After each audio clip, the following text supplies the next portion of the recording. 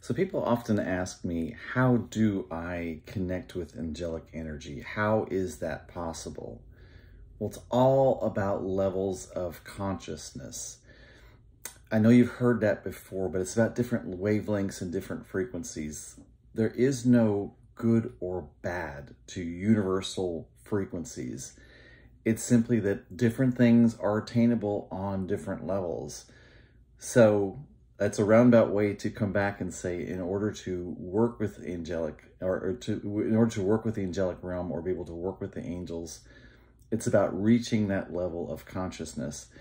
And you'll know you're there when things just don't trigger you anymore. You'll know you're there when you simply become the casual, conscious observer of things. And it's like you can see behind the mask of things that are happening. You'll understand that hate is usually an expression of fear, and that fear is simply a blocking of love.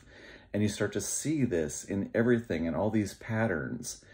And what that does for you is it helps you to become much more effective in your own communication and your own reactions and your own level of awareness in what you do in everyday life.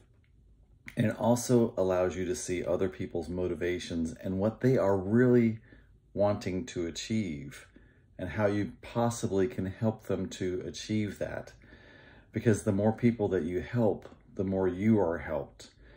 And so you can either put out the fire at the top of the flames, or like they teach you with the fire extinguisher, you can point the fire extinguisher at the actual source of the flames.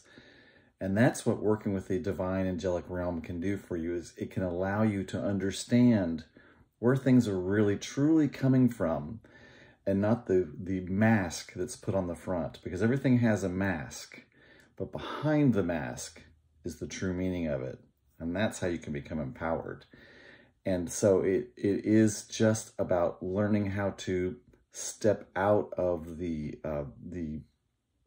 triggers that you have in everyday life, because we all have triggers, all of us. And you can start with trying to ask the question, or asking the question, not, I am mad at this person or I am mad at this thing, but what is that triggering within me? And why is that being triggered? Where does that come from? Because once you heal that within yourself, you begin to stop observing that. And once you stop observing it, that's when it changes, because it's truly your observation of something that causes it to be true. In quantum physics, they have proven that nothing exists until someone observes it.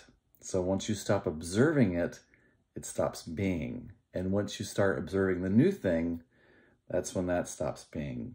I know that's really deep, but it's really the truth. It's really where things come from. And it's the type of things that I'm really working with and understanding more and more, and really delving into for myself.